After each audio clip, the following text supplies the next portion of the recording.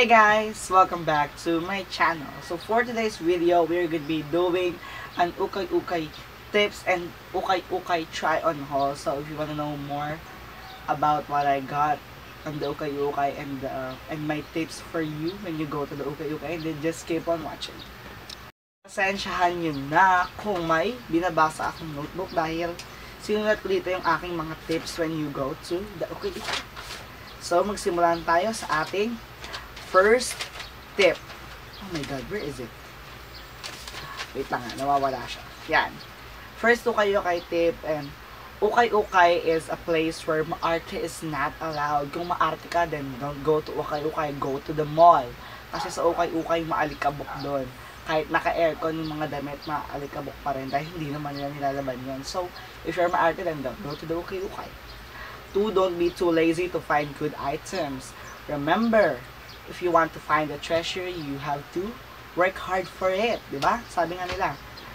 So, sa UKAY UKAY, hindi naman lahat ng mga magaganda nakalagay lang siya sa isang rack. Sa isang rack, halo-halo yan. Mayroon pantalon. Oh, sa isang rack, mga pantalon siya. Pero, hindi sa isang rack na yun. Puro magaganda naman doon. So, you have to find ganyan-ganyan mo yung mga hanger doon, dahil para makita mo kung ano talaga yung maganda. Paghirapan mo, hindi yung isang sa UKAY UKAY, hindi yung isang kita mo na makita mo na agad kung ano yung maganda. So, third tip, don't be too shy to make tawad. Kasi sa UKAY UKAY, nagpapatawad naman sila. Yung mga price na nakita nakalagay siya na it's 150, ano yan, hindi yan fixed price. So, pwede ka pang makipagtawaran dyan. Basta makipagtawaran kayo, dahil yung mga pwedeng 150, pwede nyo makuha na 100 yan. Basta magaling kayong tumawad. Alam niyo dapat sa UKAY UKAY, kapag mura na, mas pamumurahin nyo pa. Fourth tip is wear comfortable clothes, shorts, leggings, shirt and fitted long sleeves. Kunyari ganyan, kahit mainit yung panahon dito sa Pilipinas, you have to wear fitted long sleeves or fitted shirts, shorts, or for the girls, you can wear leggings. Kasi nga sa UKAY UKAY, syempre madami din namimili doon kasi nga alam nilang mura. So, kung pupunta kayo sa UKAY UKAY, magsuot na kayo ng mga sinabi kong klase ng damit. Dahil pwedeng, kapag yun yung suot niyo, pwedeng kahit di na kayo magpunta sa mga fitting room, doon nyo na lang isukat para makita ninyo agad. Diba? Kapag nagsuot kayo ng tawag ko ng leggings, hindi na parang yun na yung totoong size niyo. Wala nang dumadagdag na size. May making sense? Basta yun. So, fifth tip is you can wear mask if you're allergic to dirt.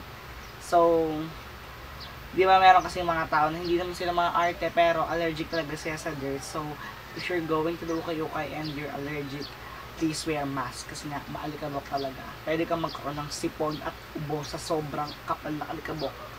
Lalo na kapag tiyatry mo yung mga damit, maano talaga siya, makala talaga sa lamunan kasi nga maalikabok. Sixth tip, bring alcohol. Syempre, dapat cleanliness first. Kapag, syempre, madudumi din yung hawakan nila, tinanong kung saan nang galing yung mga damit na yun. So, bring alcohol. Para kunyari, kapag lalabas ka na ng UKAY UKAY, tapos, kakain ka ng kung ano-ano din, wala namang libre palaging mga hugasan dyan. Nasa kalsada ka naman, and gusto mo kumain ng kung ano-ano din. Magdala ka ng alcohol para mamatay yung mga germs na nahawakan mo galing sa UKAY UKAY. Seventh tip is, soak the things that you buy on hot water. Kasi nga, hindi mo natin alam, di ba nga sabi ko kayo na hindi natin alam kung saan ang galing yan. Malay natin galing sa mga patay na tao, sa may mga sakit na tao. So, ibabad ninyo yan sa mainit na tubig para mamatay yung mga germs bago ninyo labhan. Para mabawasan yung kadumihan niya. Para pagdating ng laban na siya, mas malinis na, sobra na yung kalinisan. My ninth tip is, don't be afraid to wear weird clothes. Yung ibang mga tao, pang ano lang talaga sila, pang basic lang yung mga gusto nila kasi nga they are comfort over fashion. Yeah, comfort over fashion. Kaya mga basic lang ang sinusuot nila. So, kung ikaw gusto mag-try ng iba't ibang klaseng clothes, then don't be afraid to wear weird clothes. Kasi yung mga weird clothes na yan, yeah, at first they look weird, pero kapag sinuot mo na and style mo na, hindi na yung magiging weird looking, hindi na siya magiging displeasing to the eye. Basta ili-layer mo lang siya. Basta dapat magkaroon ka ng magandang eye, magandang mata. kung paano mo i-style yung mga nabili mong weird looking clothes sa ukay-ukay para magmukha siyang maganda kagaya ka. Sarang dito. So, last tip is experiment with the things that you bought. Hindi yung ganito yan, yung experiment with the things that you bought is, kunyari, nakabili ka ng t-shirt. Yung mga t-shirt kasi basics lang yan. So, kahit ano naman talaga, pwede mo siyang ibagay, pwede mong lagyan ng jacket sa ibabaw, pwede mong itakin, pwede mong itali, pwede mong gupitin kung mura mo lang din naman nabili. Pero yung sinasabi kong experiment with the things that you bought, example, bumili ka ng tawag dito, ng polo. Yung polo kasi, mahirap din siya, medyo mahirap din siya i-style kapag basic lang yung mga alam mo sa mga ornament. So, yung polo, pwede mo siyang gawin off-shoulder, pwede mong ibaba dito, pwedeng dito lang yung merong, tas dito kita yung braso mo. Pwede mo din siyang gawing turtleneck, ibabaligtad mo lang. Hindi naman siya magmumukhang pangit eh. Pero kapag photoshoot siguro, magmumukha siyang maganda. Pwede mo siyang gawing iba-iba. Pwede mo nga rin siyang pang cover up kung masyado siyang malaki kapag nakabikini ka sa beach. And pwede mo din siyang gawing bra, yung kagaya ng ginagawa ko. Kaya tali ko lang siya dito, di ba? Don't be afraid to experiment with the clothes that you bought in the ukay ukay kasi mas madami pang igaganda yan. So, kung alam mo madami pang igaganda, pagandahin mo na, di ba? Itodo mo na dahil, todo na to. So, yun lang yung aking 10 tips for the ukay-ukay. So, kung gusto nyo i-try mag-ukay-ukay, sana makatulong yung mga binigay kong tips sa inyo kapag nag-ukay-ukay ako. And, ngayon, nasabihin ko naman kung saan ako nag-ukay-ukay. So, I live here in Mandaluyong. So, nag-ukay-ukay ako sa Super 8. It's beside the SNR in front of the Mandawi Foam Center. So, meron din tatlong ukay-ukay. Magaganda yung mga binibenta nila doon. Lalo na kapag mahilig ka minsan sa mga streetwear. Meron din silang mga brand na ganyan.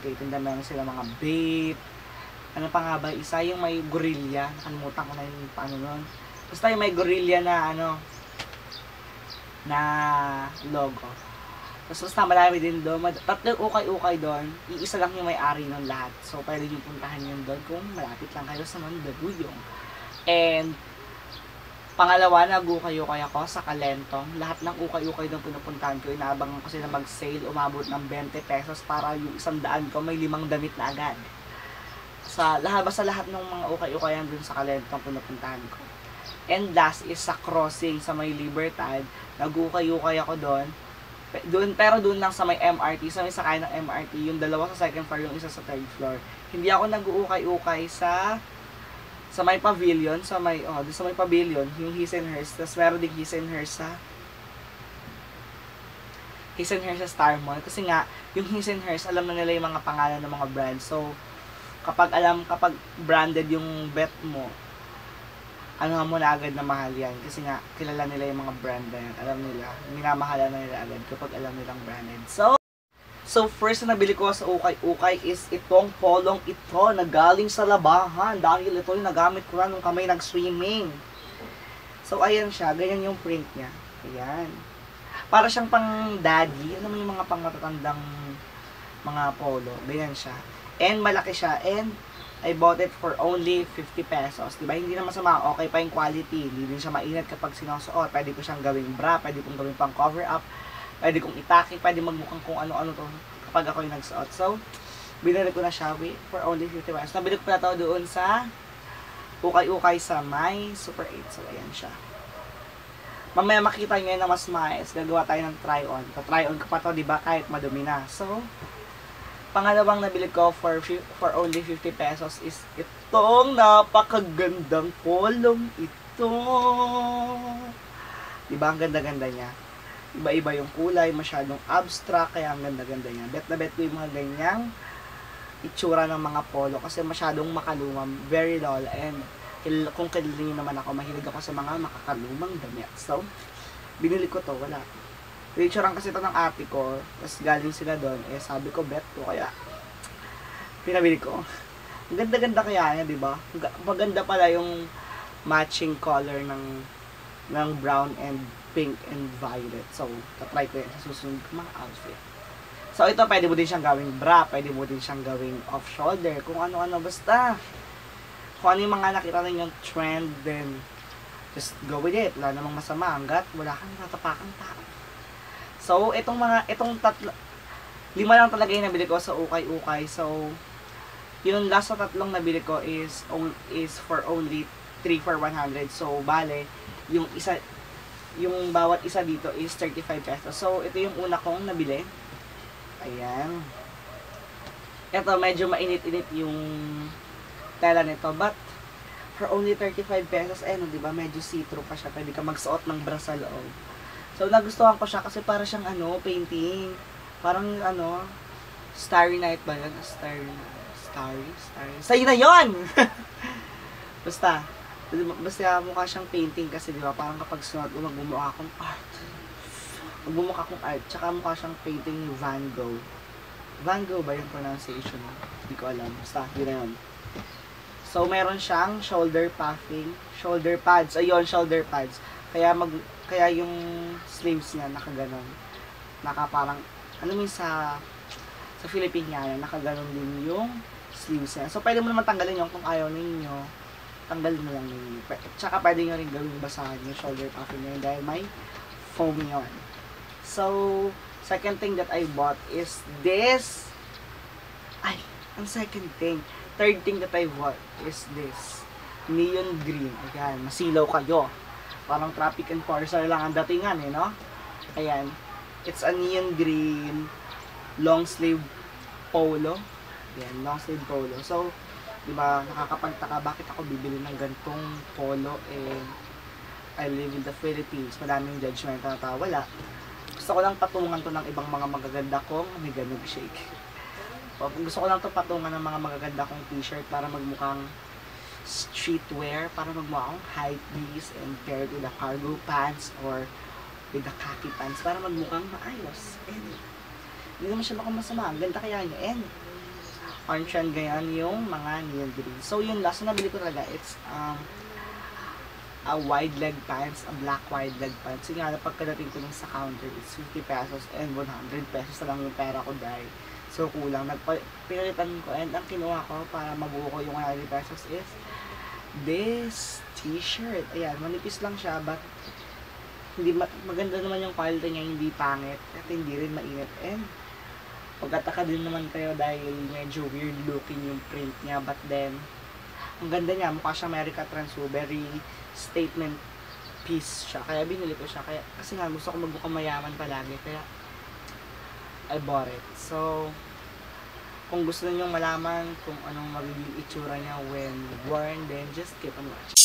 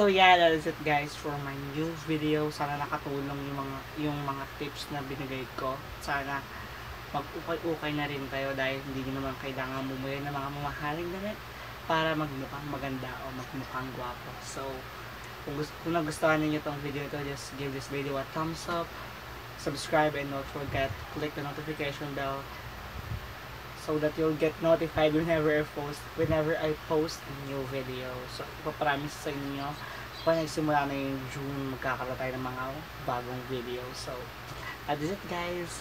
Bye!